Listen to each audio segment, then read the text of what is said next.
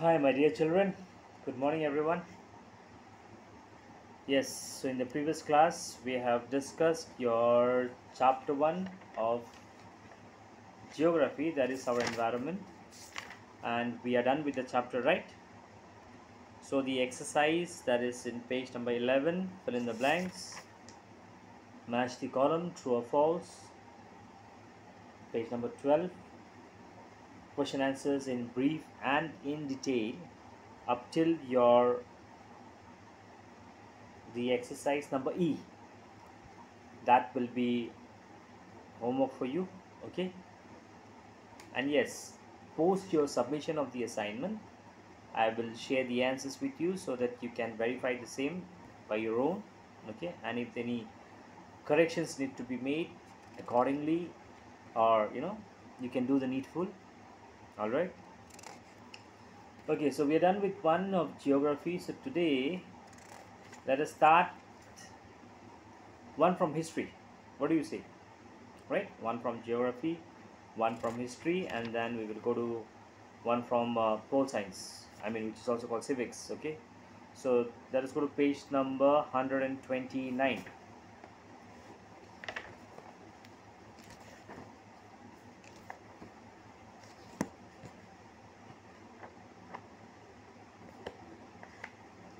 Where is the page?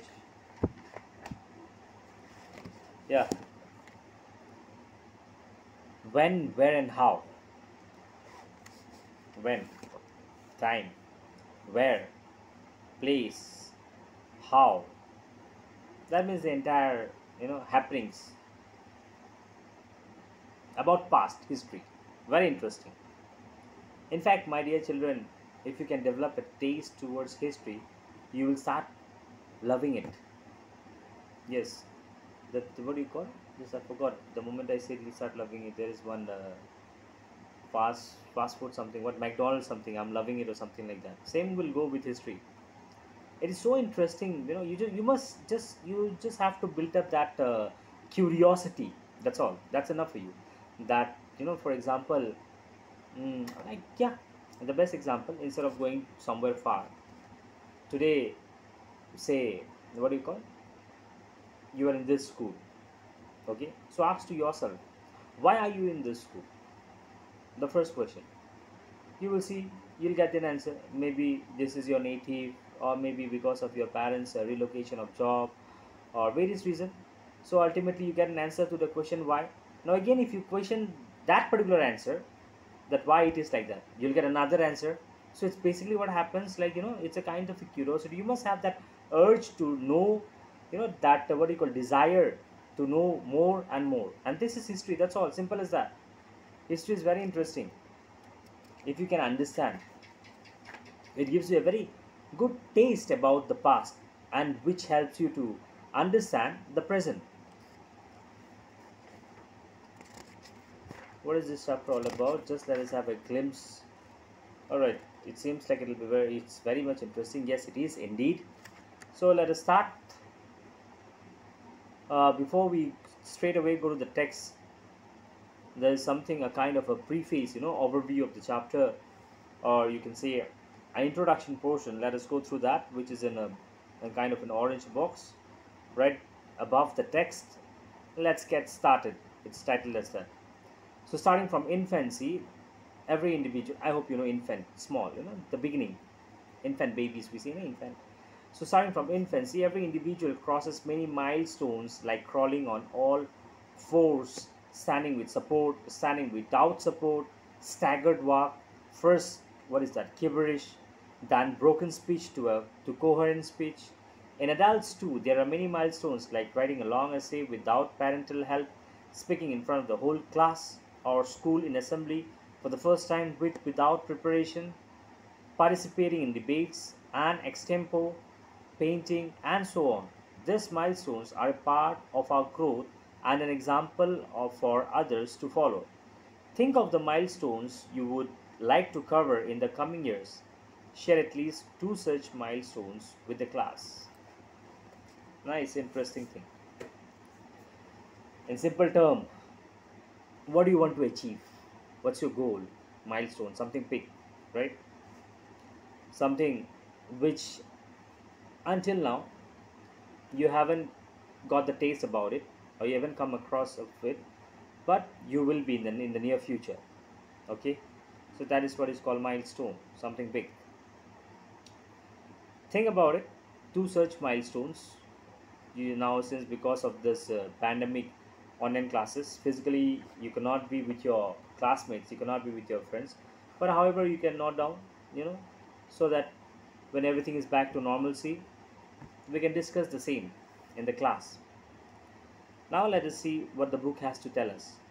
Indian history is generally divided into ancient, medieval, and modern periods on the basis of changes in social, political, and economic organization and in the ideas and belief underlying. We know that Indian history has got three basic parts, that is ancient, medieval, and modern. But on what basis? Why? Why again we had to divide from ancient to medieval, medieval? Why we couldn't continue ancient? Why couldn't we wouldn't say that till date we have just studied ancient history? From where this medieval and this modern come? For what reason? Why? Question, another question, right? Answer: because what? Because of the changes which took place in social society. Okay, which took place. Social means society. Remember that social science, social studies, society, science related to society. Your social study, you're studying about the society. So changes which took place in social, political, and economic organization, and also in ideas and beliefs. Because of this changes, whenever changes took place in terms of this context, the history also got divided. People with the similar mindset, with a similar thought, with a similar belief, when it continued for a longer time, ancient, again there was a break, something changed, medieval came, again from medieval a new change came, modern. Each of these periods has certain distinctive features determined by the various development recorded in different walks of life during that period. The actual duration of the period, which is historically regarded as medieval, is not the same everywhere. Underline that. The actual duration of the period, which is historically recorded. Okay, historically recorded. Let me tell you first of all what do you mean by historically recorded. I think you have studied in your earlier classes.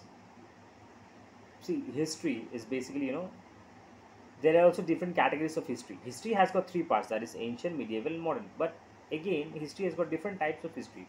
Like there is something called a prehistory, before the period of history, and there is something called in between history.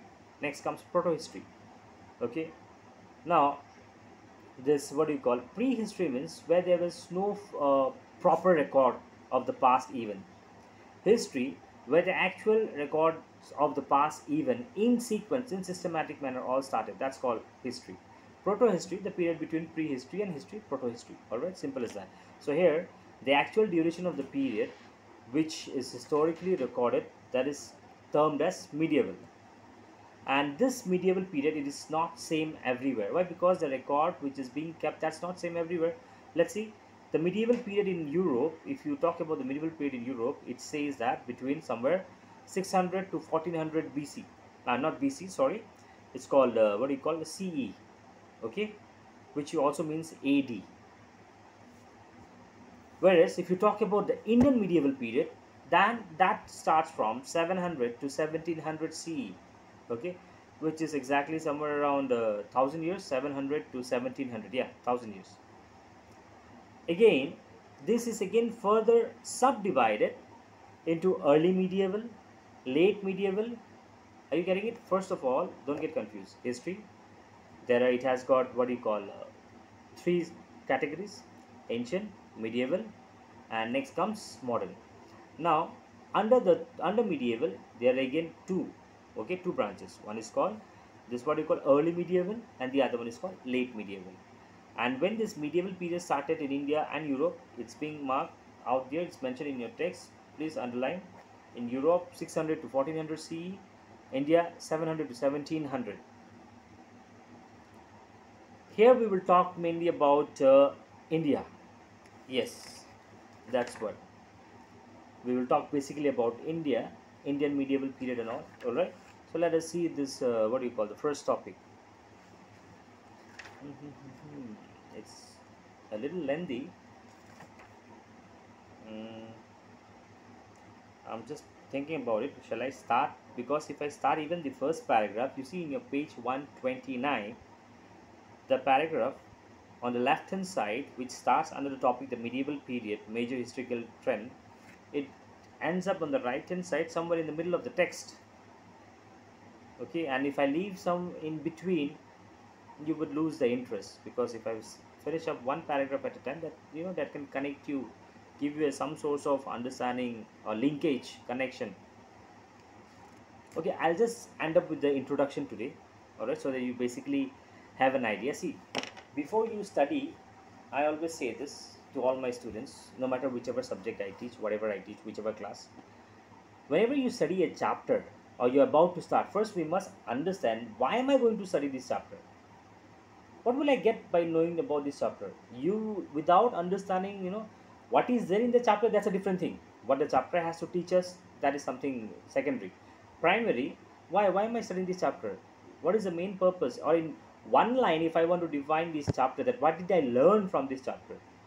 That's the first of all, when you come to know that what are you going to learn in this chapter, then you get the interest. Until unless you know what is this chapter all about. Now, for example, when you come out from your home and if you head towards your school, you have a basic plan. Where am I going? I'm going to the school.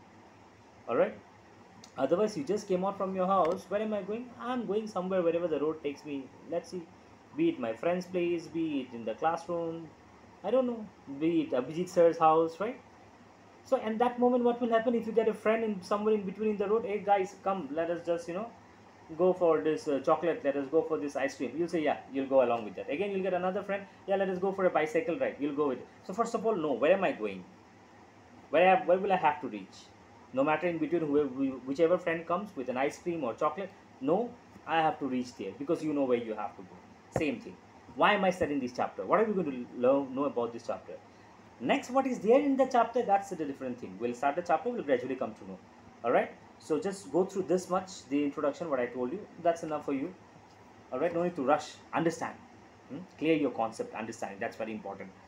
All right, children, see you in the next class. Stay at home, don't loiter around. Okay, study well, take care of your health. God bless you all.